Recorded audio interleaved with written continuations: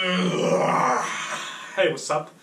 It's Thursday afternoon. I'm about to go write my linear systems test. According to our lecturer, Dr. Van Beek, he says this is our most important course in second year and perhaps even in undergraduate, because it's all about filters and linear systems and how the signals are used in electricity and electronics and that, and how you modulate those signals and that. And it's really interesting. I've done a lot of work. I've actually had to start a new exercise book. I've been doing so much practice for this test. But yeah, I'm really excited and I'm really ready, actually, for a change. It's probably the module that I've battled with the most this semester. But I thought just in this video I'd go over quickly some of the more interesting stuff we've done in the module and why it's apparently so important for like computer and electronic and electric engineers going forward in the degree.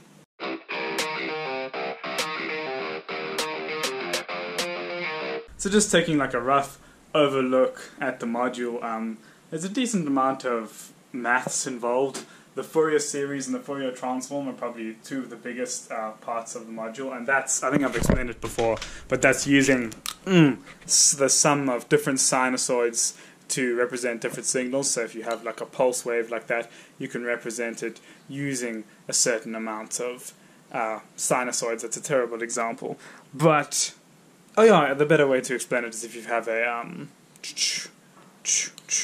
you can have a sinusoid, big sinusoid like that, and then another of smaller sinusoids like that, and eventually it brings down and it eventually equates in that pulse wave. And it's a powerful way of representing pulses and signals in that using sinusoids, because sinusoids are really important because they generate, you can generate sinusoids quite easily with function generators in electricity. Also very important is the frequency domain and representing things in the time domain and shifting things to represent them in the frequency domain. So obviously if you have a sinusoid like this in the time domain against time, and then in the frequency domain you just have the two fundamental frequencies that it oscillates at in the frequency domain from the time domain. I'm not doing a good job of explaining it. It's a very complicated concept, but that's quite important. And then all the other stuff, I'm just looking at one of the past exams here. You know, like signal analysis, odd and even components of signals, energy and power of signals, continuous or discrete time signals, and the difference between those. The impulse function, which is just a pulse at an instant that goes to infinity but has the area of 1, is quite an important mathematical concept. And so you kind of get the gist that in the module there's a lot of abstract mathematics that you then have to bring into the real world and use to represent like weird stuff that happens in the real world with electricity. So then the zero state and zero input response, you know, your system or your signal's normal response to an input in the absence of any other inputs, and then if it does have different inputs, how does it react according to that? The transfer function is quite important. That's h of s is equal to y over x of s. So you obviously need Laplace for that, and then all of the Laplace transforms that you need to know. This is the Laplace table and the transforms and that. We get given these tables in the tests, but you need to know how to use them, and converting once again between the time and the frequency domain, or the t and the s, the Laplace domain, back and forth between those. We did that in 256 last semester, our maths course, but they taught it much better in ELI, funnily enough, in this linear systems course. They're actually much more adept at teaching mathematics. Maybe it's because they do less of like the hardcore strange theory and they use it for more practical applications, but I've definitely found the maths to be better taught, at least in ELI. Yeah, and then also Fourier transforms and Fourier series, I've mentioned that already. Stability, bivostability, that's just to do with your characteristic roots and your characteristic functions, more transfer functions, more Laplace, shifting a function in time, compressing it, making it longer. That's kind of pretty standard mathematical analysis. Once again, the zero input response. Convolution, I still don't quite understand that. Hopefully it doesn't come up in this test. Yeah, pulse trains, different ways of representing it. Bit of, like, I made the mistake at the beginning of the I made the mistake at the beginning of the semester of referring to this as our circuits course, which is really not.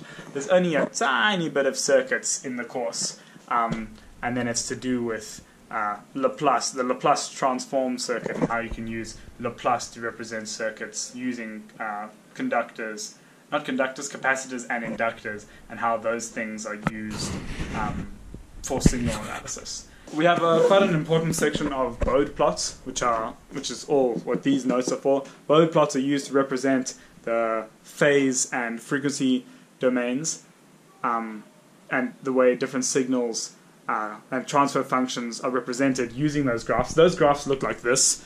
Don't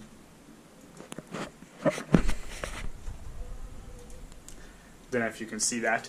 And it's pretty straightforward to draw, and there's a lot of marks for that, so that's hopefully where I'm going to pick up a lot of my marks in my test today. But yeah, this is for the amplitude, and this is for the phase diagrams, and you can see them pretty simple once you know what's happening, but that's quite important for representing different signals and different transfer functions. And then our practicals, which were actually a really big part of this module and that took us so much time, were also very interesting. The practicals mainly focused around filters, and Dr. van Wyk has called this the filter course because all of the signal analysis and signal transforming and signal processing and that can be put under the label of filtering. So if you have a signal, how do you translate it and convert it so that you only use this part of the signal? Or how do you use the Fourier transform and the frequency domain to isolate a certain part of a signal and filter it out? Like if you've got a signal that's coming from a microphone and you've got some noise in the background and you need to isolate that noise and remove it from the signal, how do you do that? And you do that using mathematical functions. And so our practicals mainly focused around really the filter part of the course. And so practical 1 was all about the Fourier series and representing different signals using sinusoids. And then the second practical was passive RC, RO, and RLC filter circuit analysis. So designing different filters and different circuits to do different things to different filters. That was really interesting. It took ages to type out the maths, as I'm sure you remember, but I really enjoyed that practical. And then our last practical was the realization of analog filters. So Butterworth, Chebyshev, low-pass, high-pass, band-pass filters. I'll put a few examples over there so you can kind of get what I mean. When you run a signal through that, it's got to cut off different parts of the signals at different times, and it's got to let certain frequencies through of the signal and not others. And so that was really interesting, and I enjoyed going through the maths of that and drawing the graphs in Python and that. And the practicals definitely helped me to have a better understanding of like the really, at times, advanced, complicated mathematics that was going on in this module. And so you can kind of understand why Dr. van Wyk, our lecturer, said that this is probably one of the most, definitely the most important course we do this year, and one of the most important courses that we do in computer engineering in undergraduate. And so, as I said, this has been my toughest module this semester. Maybe not this year, just because the practicals and that make it a bit easier to do well, and I've done lots and lots of past problems and tutorial problems and problems in preparation for the exam today, so I feel confident for that, not like some of my other modules where I just showed up and had my ass handed to me. But if the modules in the future are all based on this theory and that, then definitely in for a wild ride, because the mathematics is complicated, and today is the first day that it's finally starting to come together. I mean, I still don't understand everything, like graphical convolution. I can't get the limits of integration for that. I don't understand. So like today is finally the first day that I'm actually understanding some of these concepts like completely and where they fit into the module and that, which is a good thing considering the exam is today. So if all the modules in the future are kind of based on this theory and rely on this, it's going to be a wild ride and I'm going to battle. But yeah, no, it's been really interesting and I've enjoyed this course a lot. The one thing about the engineering modules in particular, as opposed to like the maths modules run by the maths department, is the electronics department really does lecture well, and they really do make this complicated theory and that eventually understandable, and there's a lot of resources in that to help with that, and so I'm appreciative of that. I also must really give credit to Dr. Palanchuk and Dr. van Wyk for like the efficiency of the module on that. We use a system called EPS, and it's designed by the whole engineering department and that, but when your lecturers use your online systems properly to distribute notes and memos and test results, it really makes learning a lot easier. And so you see all our results for the module came out here, and all the memos were there after testing it, and it made learning and relearning things a lot easier as the semester went on, so I appreciated that. It's a good department, and I definitely, I've been chatting to some of my friends and that are studying other degrees. I definitely made the right choice in studying my degree, because even though it's damn confusing and complicated and this maths might just be the death of me, I'm enjoying learning more about it and applying it to the real world. And so, yeah, it's exciting. Alright, 3 o'clock, my test is in an hour, gotta walk to campus, because my bike is at home. Wish me luck. I'm sure it'll be fine, and I will see you later. Thank you for watching this really weird video about me talking about ELI, linear systems, one of our most important modules that we've done this year. Alright, see you later. Spoiler alert, it was fucking difficult. Oh my god. Yes.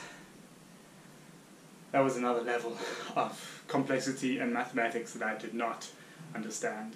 I think I passed. I did a decent amount of work. I knew a huge amount of it, but some of those questions, on the Fourier transform, beyond me.